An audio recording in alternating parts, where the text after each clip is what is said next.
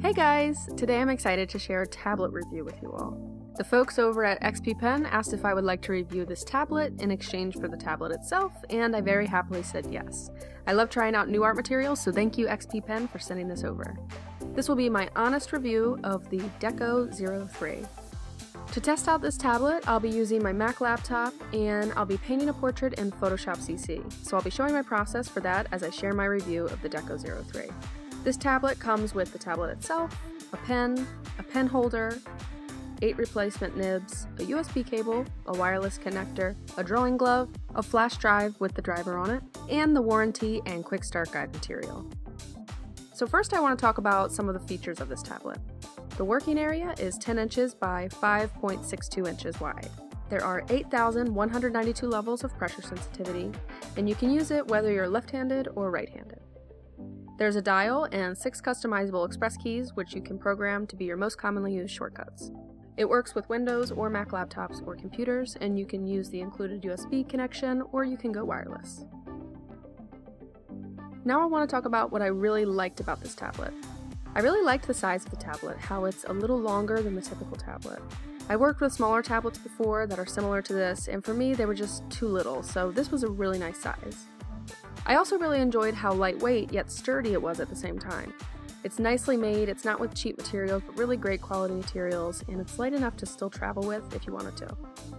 I also love how this tablet has the ability to go wireless.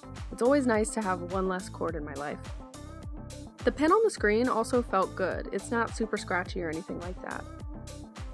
And with smoothing on just a bit in Photoshop, I feel like it had really good pull, and I'm not sure really how to explain that, but when I was starting my piece, I liked how it was just smooth, the lines just worked and flowed, so working with Photoshop felt quite natural to me.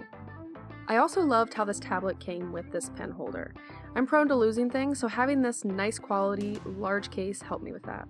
And also, I love the idea of being able to put your pen in the case, throw it in a bag, and not have to worry about the pen getting destroyed because it's not protected. My favorite part of this tablet, though, was the dial.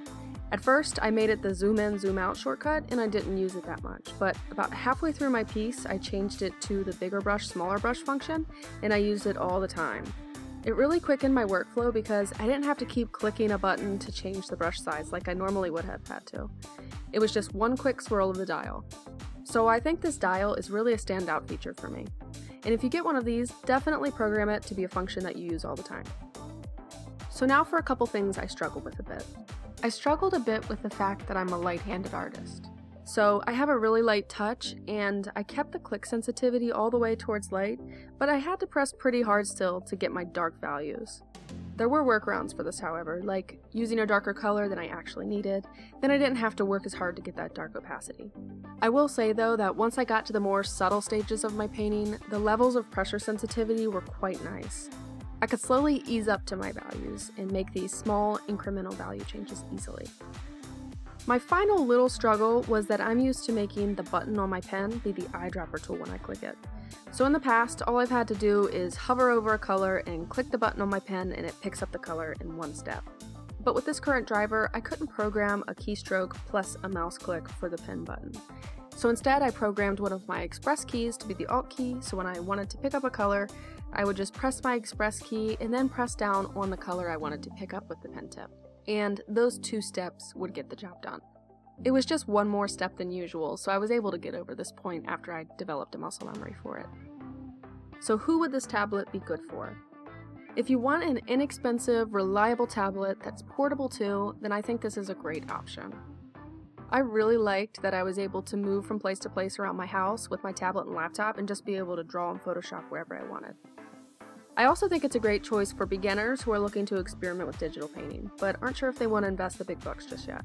This will give you a good experience at a lower price point.